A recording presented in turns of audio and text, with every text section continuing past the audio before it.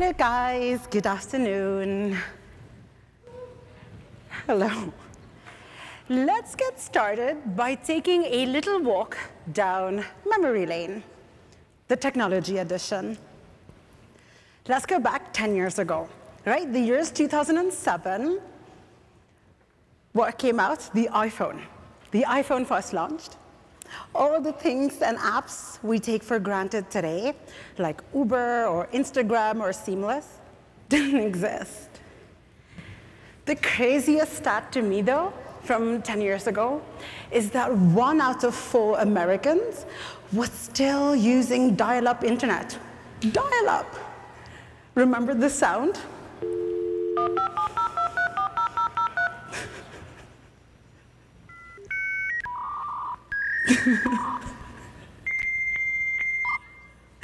Does that not feel like a lifetime ago? And yet, despite all of these great advances in technology that we're making, we're still doing things like this. Pushing, interrupting. And I get it, right? Attention is so difficult to get and to hold on to that we feel compelled as marketers to do the things that we don't like as consumers. And then what happens? The consumers strike back. We install ad blockers. We happily pay more money for services like Hulu or Spotify that are ad-free versions, right? We all do this. What we need to be doing is saying goodbye to interruptions and hello to conversations. Advances in AI and technology have made it incredibly easy to more effectively engage with our audiences. So we need to make the switch, and I'm going to show you how today to make the switch from interruption-based marketing to intelligent conversational relationships using chatbots. So let's get started by covering our evolving technology. We'll look at how we need to be evolving engagement and how we need to evolve our strategy. So let's get started by looking at technology. Before we look at what's coming or what's already sort of here, let's take a look at what changes are happening to existing technology. A lot of the things that we have taken for granted as being absolutely 100% necessary are becoming less and less necessary. Let's talk about screens, for example. Did you ever imagine we'd have marketing without screens? Yet, with voice-controlled marketing, we can interact with technology without the need for a screen. I could order pizza from Amazon Alexa, for example, without needing a screen. Or if we think about apps, Gartner did this research that in the next 2 years, by 2019, 20% of brands are going to abandon their mobile apps. And if you think about why, the siloed apps that we have on our phone are the interruptions. You have to stop what you're doing in one app to go into this other app and figure out how to use this new app and all the different systems. It's not cohesive. And websites as well are increasingly being bypassed. Look, they're not dying, they're just being bypassed in several cases. So I could go to the Skyscanner chatbot to book my next trip, and I don't need to go to the website at all. So there are new players in this game that are coming in to change things for us, and this is what we need to be paying attention to so we can stay relevant in the years to come.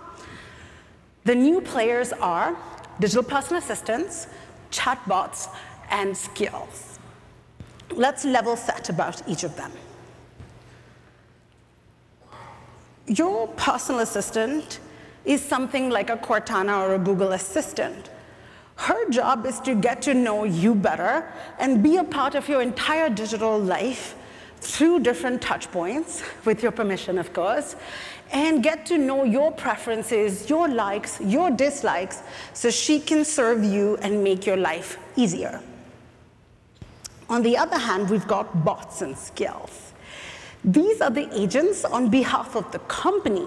So their job is to know the company really well, and you can interact with bots or skills either directly via a platform like Facebook Messenger or Skype messaging, or via your digital personal assistant. Their job, again, is to help you and work with your personal assistant to make your life easier. Let me give you an example. Let's say I have a trip to Boston coming up next week. And Cortana is tracking it for me because she saw the email from my travel company, let's say Expedia. So Cortana knows because of Expedia's email to me that I'm going to Boston next week. Like a lot of people, I book my flight really early, but I always forget to book a hotel till the very last minute. So now I'm in need of my hotel room. So I can go to Cortana and be like, hey, Cortana, ask Expedia to book me a hotel in Boston. So Cortana has the information. So she can say that, oh, your trip to Boston for July 23rd, okay, last time you stayed at the Contorso Hotel. Do you want me to book you the same one? See, because she knows what I've done before. I'm like, yeah, that's great. The Contorso was fine. Let's book that. Great choice. Do you want me to use your credit card ending in 1, 2, 3, 4? Like, yeah, that's perfect. That's exactly the one I want you to use. Okay, you're all set. I've emailed you the confirmation. How easy was that? Right? This took less than 60 seconds to do something that would have taken me at least 10 times longer than that if I did it the traditional way. So it's no surprising at all that Business Insider predicts that by 2020, 80% of businesses want to have chatbots. So the natural question to ask at this point is, hey, what will this do for SEO? Is it going to destroy it? Right? Because that's the trend, right? Everything is going to kill SEO. And no. It's not going to kill it at all or destroy it at all. There's just a shift coming. And I don't think any other industry outside of us is so used to handling and dealing with big shifts. So in this time, we can even see it coming. So our jobs are going to expand. They're going to go beyond the website. They're going to be including the bots and the skills and the personal assistants in our quest to engage with our audiences. So let's look at how engagement is going to be evolving. One of the reasons that I really, really like conversational marketing is that it changes our conversation with the audience from a one-to-many to a one-to-one. And it also allows the audience to determine the cadence of the conversation in your marketing efforts. You can also get super personalized and learn from the interactions with your audiences. So let's see how we can use it. A big misconception is that, okay, great, chatbots are only something like a large company or large brands can afford to do. And that's not true at all. Bots work for every brand, big or small. In fact, smaller companies can benefit even more from chatbots because they can help bring about efficiencies. So you may not need to hire another person that you may have struggling to afford to do. And they also work for every single stage of the funnel. Let's have a look. Bots are great for broadcast and awareness. They're great for engagement as well as conversions, remarketing and retention, and of course, customer service that we're used to. Let's look at an example. Let's say I shop frequently at ABC Bookstore. ABC Bookstore knows that I'm a big fan of Rand Fishkin, and I have bought his books before. So if Rand has a new book coming out, ABC Bookstore's bot will send me a message being like, hey, Purna, Rand's new book is releasing soon. Do you want me to send you a sneak peek of the first chapter? Of course, it knows me well. It knows I love Rand. So my response is going to be, yes, please. Oh, my God. Oh, my God. And what this bot also knows about me, based on my purchase interactions with them before, is that I'm a sucker for a sale. And I suffer from retail FOMO. So if you tell me like things are on sale now or things are running out quickly, I'll buy it. So what it will do next is be like, okay, great, I'm emailing this to you now. But you can also save 15% off a pre-order of his book if you use the code ILoveGeraldine. Just hurry up, though, because the code expires in 24 hours. Of course, my response is going to be thank you. And you can probably bet that I went and bought the book now. The reason that it works is because it upped the level of relevancy. It was all about me and my likes and dislikes. It changed the conversation from a buy now to a what do you need right now. And that's what's going to make marketing something people are going to want to consume when it comes across as really helpful. And this applies to all the different channels. So let's take a look now at how we can use chatbots across your different channels to help them, and how we can use your different channels to build up your bot channel. We'll start by search, of course, because that's near and dear to all of our hearts here. Traditionally, if you look at your search result, I mean, yes, you put in a query, and a lot of back-end algorithmic and advanced engineering goes into it to give you the right results. But there's no real further interaction that happens with the SERPs. It's time to shake things up a bit. It's time to make the SERPs conversational. And I don't mean voice search for once. I'm going to ask you guys to do something, since I know most of you have your computers. If you don't have a computer, would you mind just sharing with the person next to you? This doesn't work on the phone. It has to work only on the desktop for now, because it's something brand new. And it has to be Bing, because no one else is doing this. So it's exclusive to us. So if you go to bing.com, do a search for Monsoon Seattle. I'll give you a second.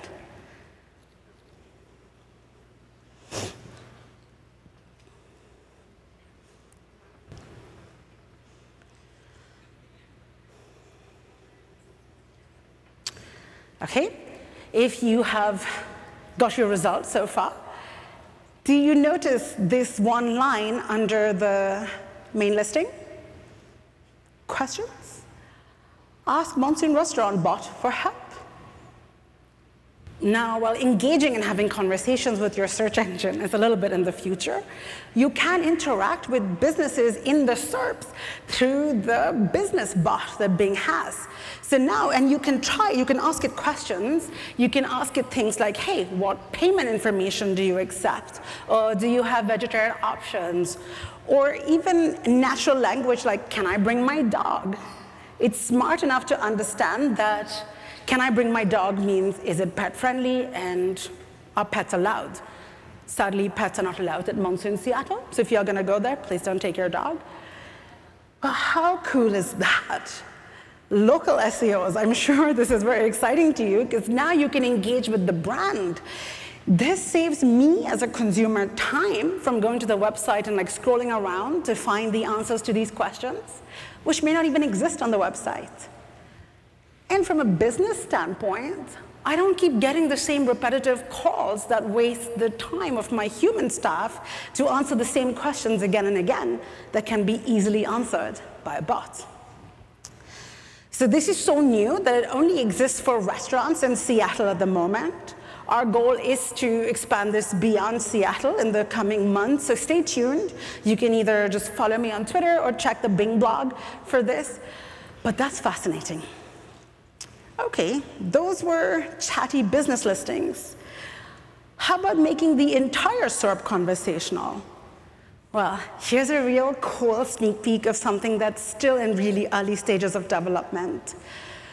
Advances in artificial intelligence, in particular, something called machine reading comprehension, which is pretty much what it says on the box, which is the machine reads something and understands it, can help to botify the entire web. So let's say, for example, I was looking for something on Wikipedia. So the history of Singapore, for example.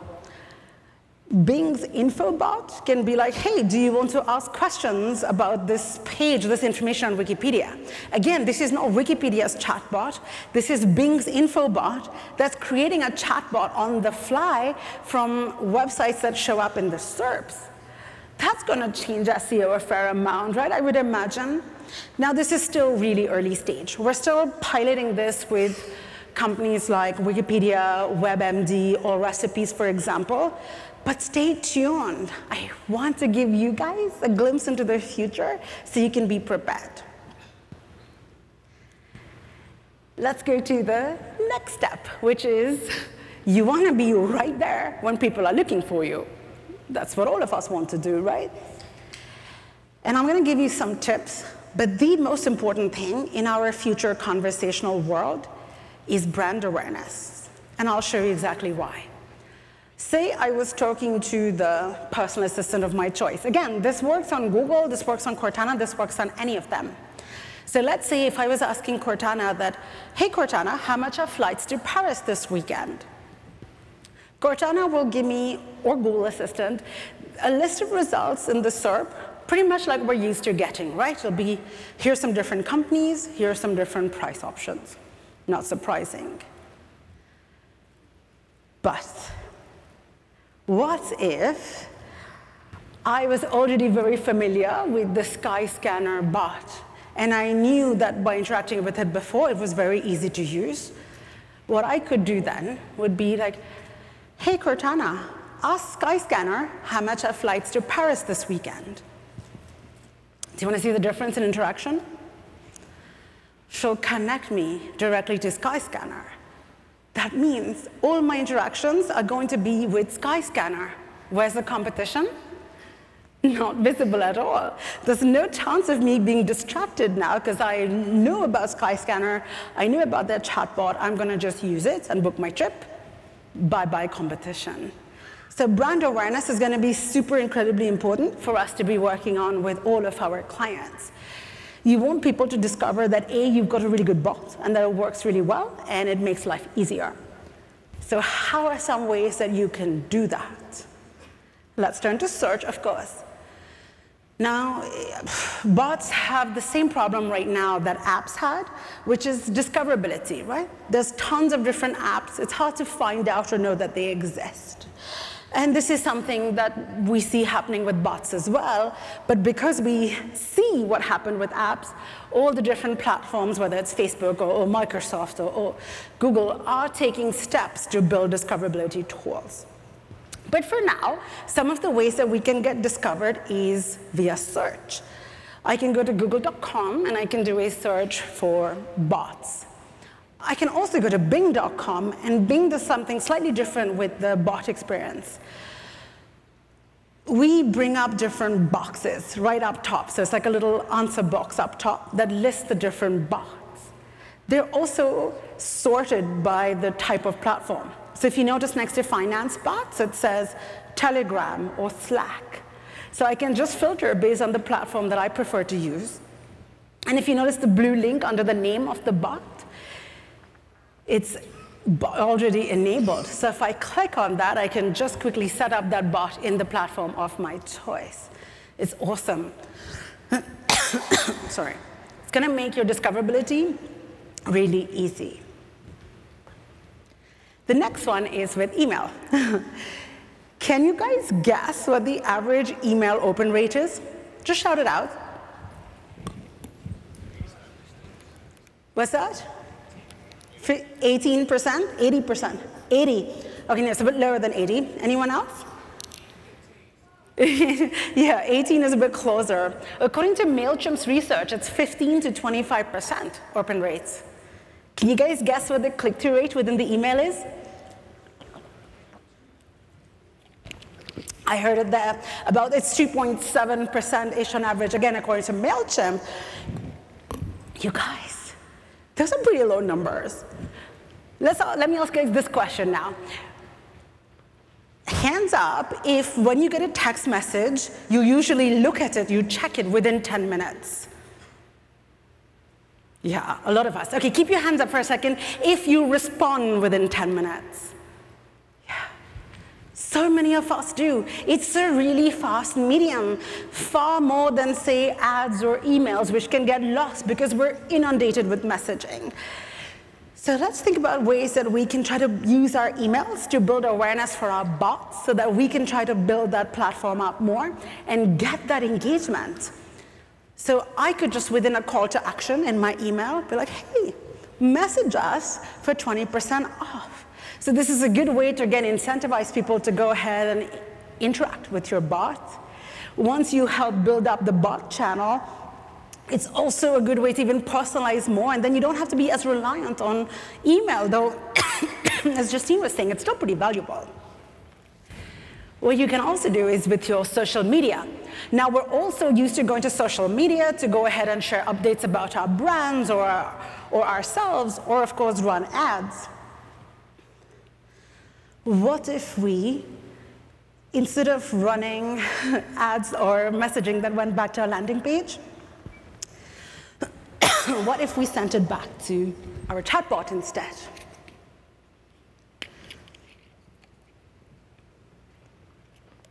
It is a native platform. If you're on Facebook, you're pretty much used to also dealing with Facebook Messenger, for example. So you're not really going to a completely different website. You're still staying within the realm of Facebook. Also, the ads can feel more helpful than salesy. So if it says, like, hey, we're having a special sale, 10% off, your normal call to action would have been like, shop now or buy now. Whereas here, we can say things like, why don't you chat with a stylist? Let us help you. Again, we're going from the buy now to how can I help you now?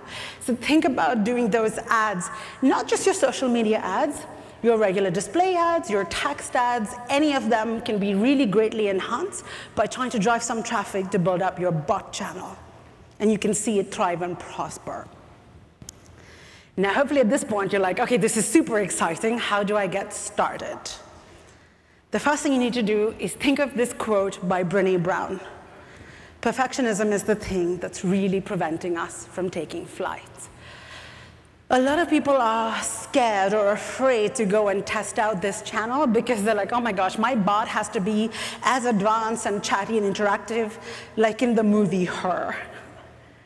But that's not the case. Take the pressure off. It does not need to be perfect. And certainly, it does not need to be anything like the movie Her at all, which again is still science fiction. That technology doesn't really quite exist to that level right now. What you can even think about is what Facebook's research showed, that sounding robotic can actually increase your efficiency because people have lower expectations for what a robot can engage with you in terms of conversation. So take the pressure off, get started. It doesn't need to be perfect. The thing is, even though chatbots are still quite a brand newer and a more nascent channel, the fact that even today's basic conversations work is proof that as this gets more and more advanced, marketers will adopt this technology in increasing numbers. A big proof of that, I was chatting with some of our banking clients, and they are very excited in creating chatbots. And as you know, banking as an industry has so many regulations that they tend to be slower to adopt new things. But they've seen the value in saving themselves time from like repeated questions such as, hey, how much balance is in my bank today? Or things that are easy, but take 3 or 4 minutes of their customer service's time because of security questions that need to be asked. So they've seen the value in saving their customers time and also saving their money in terms of call center reps. So I want to share with you a bot design plan that you can use no matter what platform you go with to create your bot. It's a simple 4-step plan. Step 1 is you need to identify the goal. Why does my chatbot need to exist? To do this, you want to start by talking to customer service. That, hey, what are questions that our customers are asking us very often? What are things that they want to be able to do more quickly, more efficiently? Try to get to the root of that so you can find the one singular problem that you want to solve. Now, sadly, shockingly, I guess, chatbots can't solve world peace, but they can still solve smaller problems, and that's what we need to get them to do. Then you need to identify the the platform that your audience is on. For some people, that may be Slack. For some people, it may be Skype. So you want to discover where your client's audience is spending most of their time. The next slide is my favorite step, which is where you brainstorm without any limits. Ask yourself this question. If anything was possible, what would I do? And if the answer is I would bring in Brad Pitt to sit next to me in the office while I created my chatbot, put it down on the list, it's fine. Don't disqualify any ideas. Once you have this list down, you can then go and think about what would our customers love. So that will shorten the list a little bit. Then we go to the step where we bring it back down to reality, and we're going to say that, okay, what's the simplest way to start? Maybe I have this big grand idea, but what's the first step that I can take towards it, that I can start testing out today? Then you want to think about making it either a bot or a skill. So for example, how important is the vocal aspect, which would make it a skill? Or does it need to be both? And what should my KPIs be? So that would all be determined by the goal of your bots and how you set it up. Step 4 is when you spark it into life. So you're going to want to think about the platform. You're going to want to think about the structure as well as the conversation, the tone and the voice that you're going to use within your chatbot. And then you're going to launch it and monitor it. Now, bringing something like this to life can take anywhere from 10 minutes to several months. It's one of those it depends answers on how complex you want it to be. Tools, there are several. Facebook has their Facebook Messenger for devs. Google has API.ai. And if you want to find some of the different tools and resources, along with some code samples that you can use, you can go to this website, aka.ms/MozCon. I promise you, it is a treasure trove of everything that you're looking for to guide you to getting set up. I also created one more thing for you. It is your design worksheet. And I'm sorry, as you can see, I'm a terrible designer, so it's not pretty, but I promise you it's really functional. This is a one-sheet project management guide that will allow you to go through and think about, what am I trying to achieve? What are the questions people ask? So you can keep everything in one place and then create the actual powerful hypothesis for your chatbot. So you can easily download it at that URL up there. And I promise you, no matter what you choose, it is easier than most people think. So if I had to recap, you want to try to build an AI-powered bot or skill. You want to promote it across different platforms. And you want to engage and measure across multiple touch points. And like any tech that is brand new, problems are going to exist. For example, on a very large one-off aberration scale, you all read the news about Microsoft's Tay chatbot that went actually quite horrible. But we learned from it. We learned that you need to put up those guardrails around the conversations that you have. So other people are already learning things the hard way for you to make it easier. So come back in and learn. Remember, caution is necessary, avoidance is not. One day in the very near future, your chatbot can be your best performing employee, your best sales guy, your best customer service rep, your best marketer. The proof is in the pudding. Last year, I was reading this interview with the 1-800-Flowers' CEO, just 2 months after they launched their chatbot. He said that 70% of their orders from their new Facebook bot were from brand new customers and tended to go towards a younger demographic. 70%. That's a brand new audience that they're able to reach. Last year as well, Sephora shared that once a user engaged with their Kick Sephora bot, they then went on to average 10 messages per day. That's incredible interaction. But my favorite example of all is TacoBot from Taco Bell. That bot, which takes orders for food on Slack, has taken in over $10 million worth of food orders just via the Slack bot. That's a lot of tacos. $10 million. So my question to you guys is, are you going to be the next conversational success story? Thank you so much.